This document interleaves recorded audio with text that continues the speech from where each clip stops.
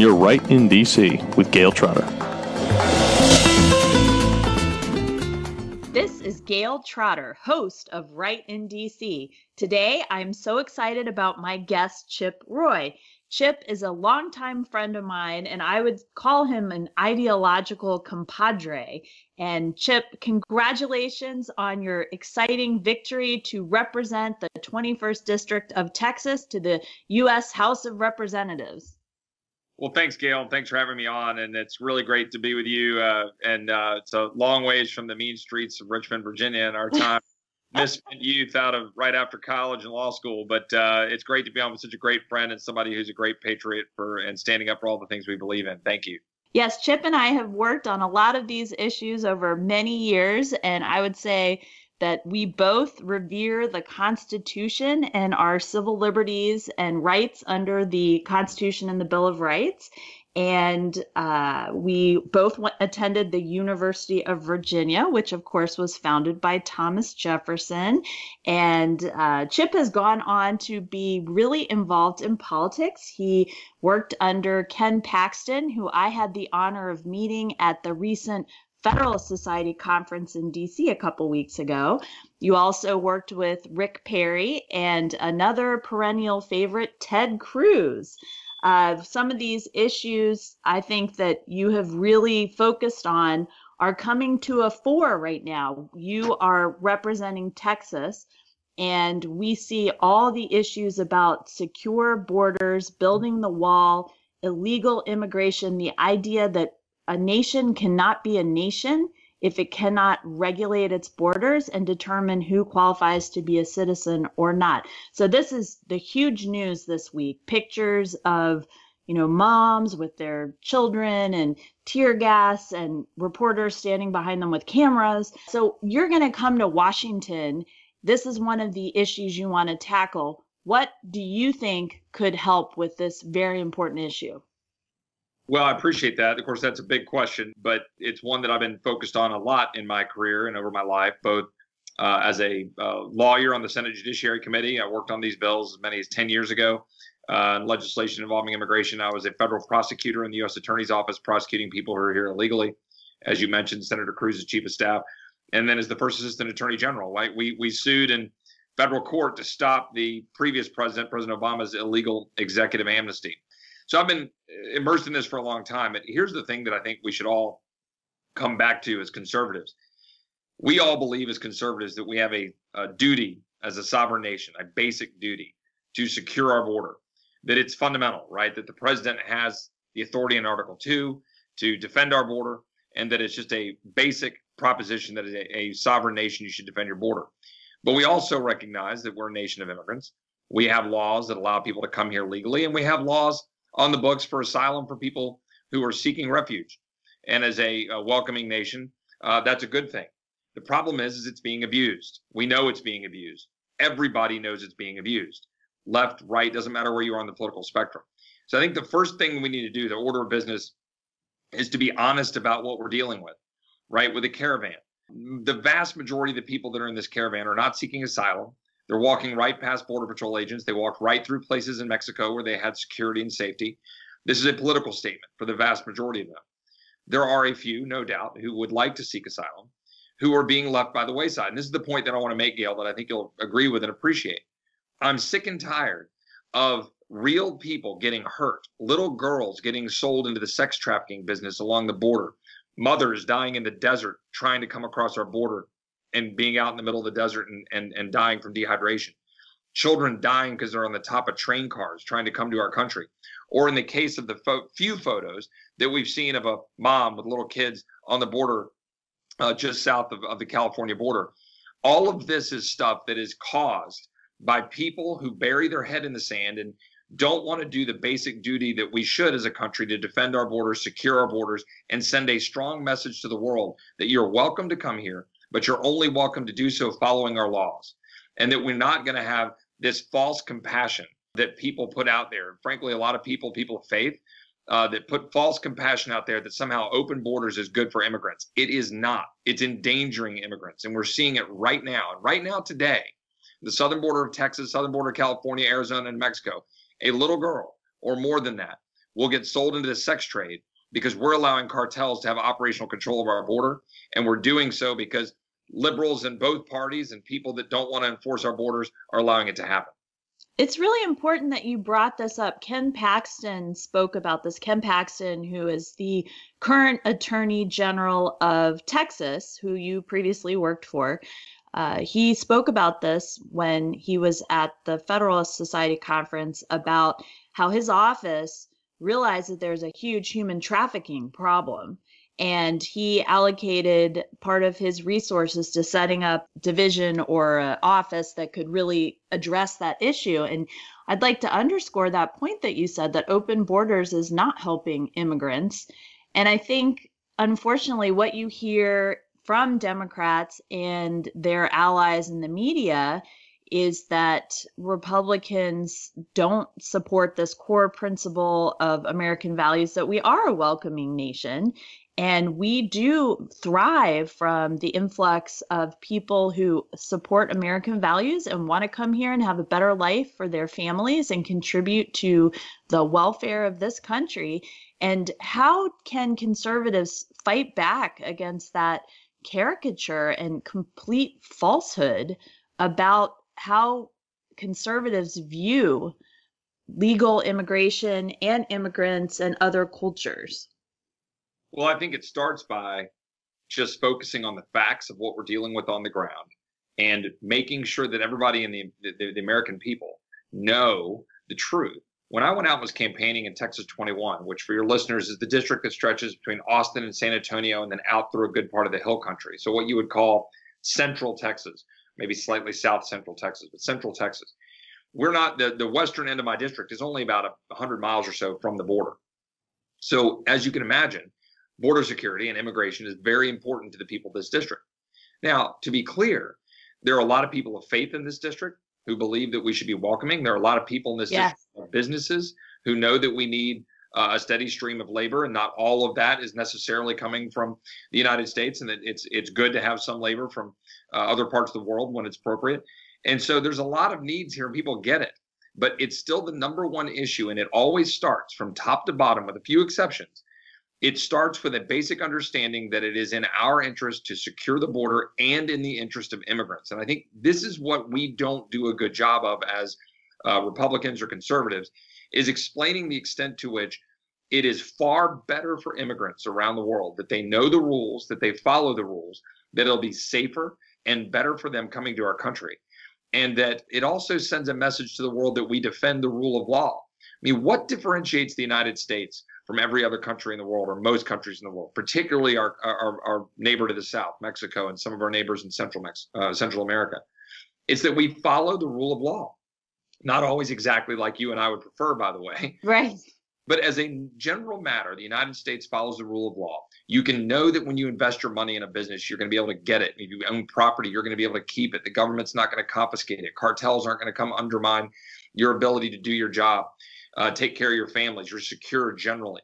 If we abandon the rule of law in the false name of compassion to have open borders for people to come here, and then in the process we're making it difficult on them anyway, and they're endangering their lives, that is a losing message. It's much like us winning the battle for life, right? Right. Democrats on defensive that they're for the extermination of life. You know, we're winning that argument. Let's win this argument. We're for human flourishing. We're for people doing well and for a secure nation. And I think we win.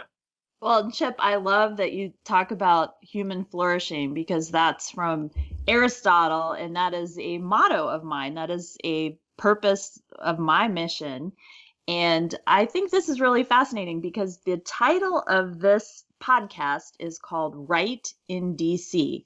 And you and I know so many people run for Congress. This is even on your website. I recommend everybody go to your website and see what issues you care about and which ones you're going to come to Washington, D.C. to talk about it. But how many conservatives campaign that they are pro-Second Amendment, pro-borders, pro-free market, pick any issue. And then they come to D.C.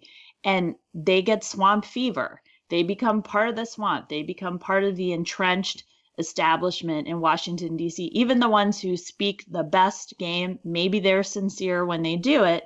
So my question for you, good friend, is how did you decide to get involved in politics? Because I think the reason a lot of conservatives don't get involved in politics is because they're so disgusted by what happens in DC. And you will be coming to DC from Texas. You've been here before. What do you see the pitfalls are for you and anyone else like you of strong conservative principles? And how are you going to fight the influences of the swamp?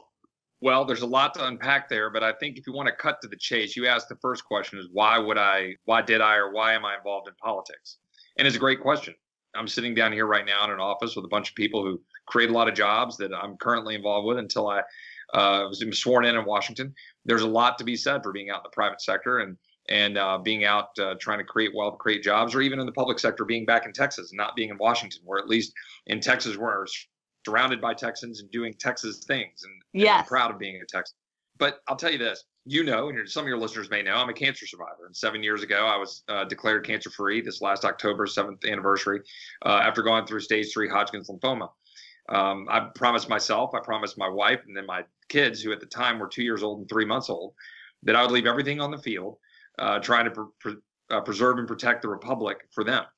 I believe it's our duty to try to work hard to pass down to our kids a better country than even we inherited. We have problems, we have issues, we have concerns. You and I both have I think, well-founded fear that we're losing the very freedoms that gave this country its prosperity and its greatness and a faith in the Almighty. These are things that you and I share, but we also, I think, share the idea that it's the greatest country the world has ever known. It remains the greatest country the world has ever known. And our job is to preserve and protect it. And look, I'm optimistic. I wrote a piece in National Review 2 years ago, almost exactly 2 years ago this week, maybe last week, in National Review called Unity Through Federalism. And in it, I talked about how in the response to Trump being elected, the left was losing their mind, right? Going apoplectic. Yes. Now, look, in fairness, not terribly unlike our losing our mind when President Obama was elected, then was doing government projects and passing Obamacare and racking up debt. And my point was simply this.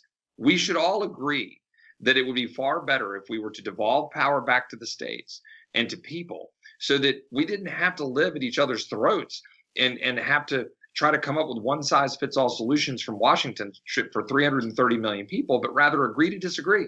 Let Texas be Texas. Let California be California. California wants to ban straws or try to, single-payer health care or, go with a high-tax kind of structured environment. Let them, let Texas do the same thing and flourish. We will not be able to solve all the world's problems and try to have one-size-fits-all solutions for America. So I believe that's the way we get unity back. And if we can just get people to agree in this environment, look, I have no interest in telling people in New York, California what to do. I don't in the slightest bit. I just want to be free in Texas without people in Washington or San Francisco or New York telling me what to do. So that's what motivates me. And that, look, how do you avoid the swamp? By going up there and just being honest and being truthful about what you ran on and then honoring that commitment. That's it. And then recognize that your life doesn't rise or fall on winning or losing an election. And it's the last point I'll make, turn it back over to you. Last week or the week before Thanksgiving, we had our, orientation or whatever they call it. You go up to Congress critters and sit up there on your bleachers and take your pictures and go get shuttled around. It's fine. That's great. It's fun. You can meet some of your freshman class. But really what was interesting about it to me was the entirety of the conversation that Republicans were having from leadership on down was, what are we going to do to get power back? Wow. When in 2020? And look, if your response to getting your bottom handed to you a couple of weeks prior, when we have a 4% economic growth environment, is to just suddenly go back and say, well, we just got to figure out how to raise more money and how to come up with a system so that we can get elected and win in 2020. That's the wrong thing. Get back to what you were elected to do, why you ran in the first place, and go back and win minds and hearts and talk to the American people about why limited government and freedom and free enterprise are good for them, why free market healthcare will provide them the far better healthcare options that they could possibly have anywhere else. Talk about how a secure border is good for our country and immigrants. Don't run away from your views and your beliefs because you're trying to figure out a way to, manipulate a Rubik's Cube to figure out a way to win votes. if you'll go run and do what you want to do. And then if you lose, you lose. I think we'll win more if we do that. This is such a great point, Chip. And you and I have been part of so many conversations that have been autopsies after Republicans have lost different elections, national elections, power in various ways. And there is always bifurcated response to that type of loss. I remember after Romney lost and there was the RNC, the Republican autopsy about why Romney lost, and there was a push to what I always call out-Democrat the Democrats. So you have the people on one side who feel like the Republicans are not liberal enough. And if they would just become more liberal and be more like the Democrats, they wouldn't have to be as extreme as the Democrats, but they would be able to have a little bit of free market principles in opposition to someone like, say, Alexandria Cortez from New York. Right. The other people are saying, no, Republicans are not being true to their principles. And I think you and I have seen this over and over again when Republicans lose, that there's this argument between these two factors. I think you and I probably share the opinion, and I think you just very articulately put it, you can't out-Democrat the Democrats. So if Republicans are trying to change their core principles, that doesn't seem like a path to victory to me. Look, I completely agree, and I can tell you that the autopsy has already started, and as a general matter, where I'm hearing people go with it is something in the zip code of act blue and money, that we need to fight that machine. In other words, it was a structural problem, not a philosophical one or one of honoring your commitments. I disagree with that. There are obviously things we need to improve structurally, but people will give you money if you give them a reason to give you money. And frankly, while I don't always agree with everything that Trump says or does or the way he does things, but you can't argue with good judges getting out of the Clean Power Plan, getting out of the so-called Paris Agreement, eliminating regulations and those kinds of things. But what you can recognize is that Congress was failing to do what it said it would do. And people, frankly, I ran against Congress. I don't know. Right. A lot of people don't understand that. But when I go back and explain it, I said, look, the vast majority of my time, from the time I was in the primary all through the general election, I was running against this Republican Congress, against trillion-dollar deficits. I was running against socialized medicine that was their watered-down versions of Obamacare. I was running against open borders. I was running against the centralization of power in Washington at the expense of Texas and liberty and limited government. And all of these are things that were occurring or expanding on Republican watch. So I think you're exactly right that we need to not be trying to sell Democrat light, but rather sell something that would be win minds and hearts and make people excited to get behind a conservative agenda. I'll make one other point, if you'll let me. It's so important what you're doing. And I talked to my wife about this, who's a conservative woman as well, about how important it is for the narrative to get out of conservative women who are moms or work in the workforce and or a mom or just work in the workforce, about how many conservative women there are out there. This gender gap is overstated.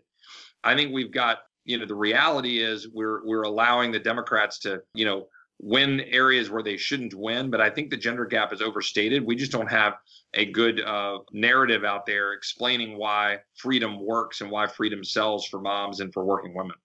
Well, I'm not going to push back on that. I'm going to agree with you, Chip, and I'm going to challenge people in the conservative movement to support conservative women more. I don't think it's a gender bias thing. I don't think it's a way that is something that is negative about conservative women. But I think there is a missed opportunity when you have support going for lots of interesting think tanks and this and that. But I think there's a real need to support conservative women and conservative women organizations that sometimes seem like the forgotten stepchild and don't get the kind of support that they need. And I'm not sure what the fix is to that, but I'm sure you will be on top of that, since you've mentioned that in your our very first discussion before you've even come back to DC as an elected official. So thank you for that, Chip. Mm-hmm. You mentioned Obamacare several times. Mm-hmm. Correct me if I'm wrong, but I believe you were working as Senator Cruz's chief of staff when it was not actually a shutdown. Everybody gets this wrong, but he stood up on the floor of the Senate and kind of yelled, standing athwart history about Obamacare. And I interviewed Matt Lewis, who's a columnist at the Daily Beast and a CNN commentator, and he is a strong ideological conservative, but we saw this very differently. And he wrote in his book about that particular episode with Senator Cruz. Matt Lewis's interpretation of that was it was so wrong-headed and it was so destructive to the Republican Party that it helped the Republican Party because they knew not to do that. And I told him my interpretation of it was just the opposite. That was because of that strategic decision by Senator Cruz in the fall of 2013. The Republicans were able to win the Senate in 2014. And I thought it was because Senator Cruz was able to distinguish the Republican position on health care versus the Democratic position on health care. But like you said, President Trump, we can agree or disagree. I mean, sometimes President Trump disagrees with himself. You talking about running against Congress. I mean, this has got to be one of the best examples of how you can run against Congress. They finally had the House. They said, give us the Senate. They got the Senate. They said, give us the presidency. They got the presidency. And what happened with Obamacare? Nothing that was as substantial as should have been done. Couple things on that, and I'm glad you brought it up. It's obviously something very important to me, near and dear to my heart, both because I'm a cancer survivor, but also because I've been in the thick of the fight. And you mentioned the time when Senator Cruz was on the floor in his first year in the Senate, and you rightly differentiate the whole description of him, I think wrongly, that it was all about a shutdown, as opposed to doing our level best to try to defund Obamacare. Is rewind the clock in 2013. What we knew was coming was full implementation of Obamacare, was coming right around the corner. Right. This is our last chance to do what we could to restructure Obamacare while we had President Obama in the White House and set the stage for repeal, knowing full well that premiums were going to double and triple. So with all due respect to Matt, whom I like and I've known for a long time, and certainly respect differing opinions on all of this, with all due respect, I don't really care what the political result would have been. Okay, let me just start there. What I care about are the premiums for Americans that were going to go up, for the families that can't afford health care, because Republicans are too gutless and cowardly to actually stand up and fight for health care freedom so that you can afford to go to the doctor of your choice and be able to get the health care of your choosing and get the medicine of your choosing instead of this watered down government run nonsense that we as Republicans are allowing to occur. And number two, I believe it was politically beneficial. I believe, as you point out, we did very well in 2014. We did very well in 2016 after we actually stood up and fought. American people are just hungry for people to stand up and do what they say they will do. And people were energized, mesmerized by what we were trying to accomplish and try to do. Did we do everything perfectly? Of course not. But what you're trying to do is stand up and fight and give a message for people to get behind. So I think politically it's beneficial to do that. But I also think it's more important than that. Democrats knew in 2009-10, when they jammed Obamacare through with a razor-thin 60-vote Kennedy and the whole votes and all that. Right. They jammed it through knowing there would be political repercussions. They knew it, and they didn't care because they have a view for the long game. They were like, look, we've got the opportunity right now to take a giant step towards socialized medicine. They saw the ability to do that, and they were willing to take the hit. And they did take a hit, and they lost 60 seats in the House. And we know where things then shifted. And what did Republicans do? We just started selling watered-down health care. So last year with Obamacare, I get so mad at Republicans who just run around like chickens with their heads cut off talking about, well, our bill provided coverage for pre-existing conditions, and our bill would keep these pieces of Obamacare, but it would make it better and fix it this way. And the individual mandate and the employer mandate. And do you think anybody in America cares about any of that? No. What they care about is having affordable health care, period. So you either got to get busy selling why competition in healthcare will work and drive down costs and give you opportunities to have, direct primary care. Go to your doctor so you can actually get somebody who does house calls. And you pay them $50 a month and they come take care of you because you don't need insurance to have regular health care. And it'd be a lot cheaper than the, co-pays and the deductibles that you're currently paying with your astronomical health insurance plans. Have health sharing ministries and health sharing organizations defray costs. Have actual insurance that is catastrophic coverage that would be really affordable. And if you do all of that and coupled with other changes and drive down drug costs by getting rid of the safe harbor protections that are enriching the middlemen and these large companies at the expense of citizens, you can do extraordinary things to have the access to the best healthcare in the world. But we are at a critical point right now. We've got to choose whether we're going to have freedom, healthcare freedom. I don't talk about Obamacare repeal anymore. I talk about healthcare freedom.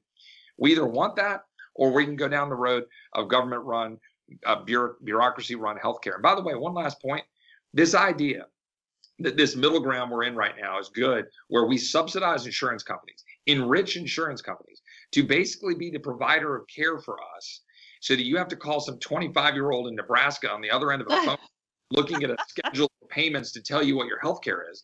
It's absurd. Yet that's what Republicans go out there and say, well, don't worry about it. We'll take care of your pre-existing conditions. No, you won't. You're causing the cost to go up so much that it makes it impossible for me to get the care that I want in the first place. You're not taking care of anything. So our job is to win the narrative about what we can achieve if we free up the markets. And I'm not going to just sit back and let these guys kind of run to the hills like they normally do. Right. And I think you make a great point that health insurance is not the same thing as health care. And when people are trying to push government-run central command health policy, medical policy, they're pushing the insurance. And instead of trying to figure out what's the best way to deliver healthcare to the most people for the most economical system possible. Right. So I have two final topics for you. This is the lightning round.